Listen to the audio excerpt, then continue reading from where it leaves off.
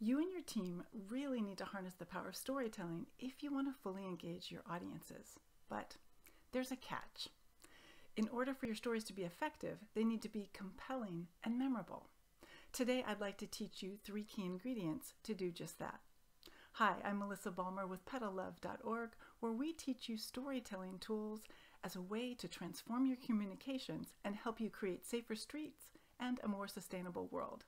That's right, your stories need 3 key ingredients in order to be compelling and engaging. The first thing your stories need to do is have purpose. They need to humanize and demonstrate the main point that you're trying to make with your communication. And that purpose needs to line up with whatever call to action that you have. Second, your stories need to have shape and structure. So yes, the human brain is wired for storytelling. It's in our DNA. But we like stories to have a certain shape or structure, what's also known as a narrative arc. And the third thing is that your stories need to take your audience on an emotional journey.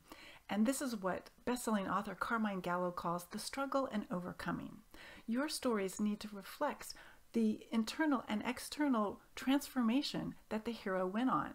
And this is the superpower of storytelling. This is where you open hearts and change minds. Your audiences have the ability to change their minds and create a transformation in their own life by learning through your hero or heroine. Intrigued? Want to learn more? Find our free tools, tips, and toolkits on storytelling and communications for active mobility and a more sustainable world at PetalLove.org. Don't forget to like this video and please subscribe to our channel to help it grow.